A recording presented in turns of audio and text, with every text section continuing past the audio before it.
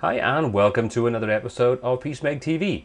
In today's quick tips for Reaper, I'm going to show you one of the most commonly asked questions that I get on my YouTube channel, and that is how do I color my media items inside Reaper?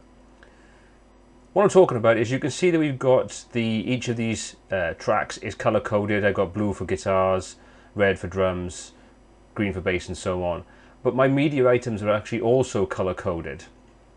Now a lot of people ask how you do this, and it's very quick and easy. So all I'm going to do is press Ctrl or Shift P to bring up all my preferences. I'm going to go to the appearance section and down to peaks and waveforms.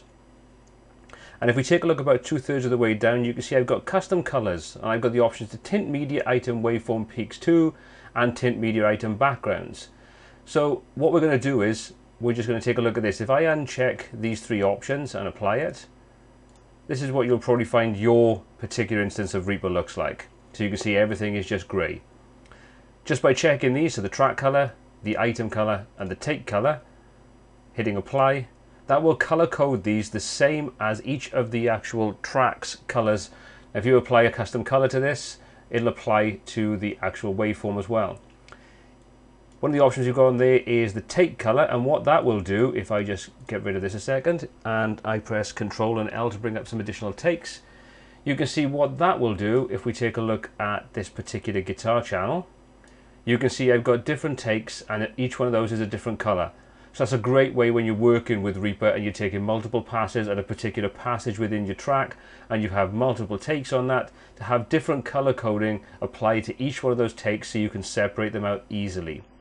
So let's just go back to that, Control or Command P,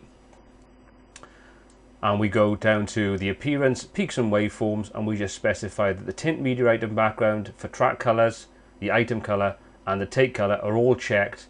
Hit the apply button. Once you've done that, then you're going to find that when you color code any of your tracks, they'll pick up the color coding that's applied to that. Or if you've got multiple takes, they'll have slightly different colors for each of the takes, which just makes working with takes so much easier. I hope you found this quick tip useful. If you have, please hit the like button below, hit the subscribe button to follow all the videos on this channel. If you've got any comments, please place them below, or you've got suggestions for any future videos, again, please pop those in the comment section below. I read everything that comes up on there and try to comment and feedback on everything we see. Until next time, take care.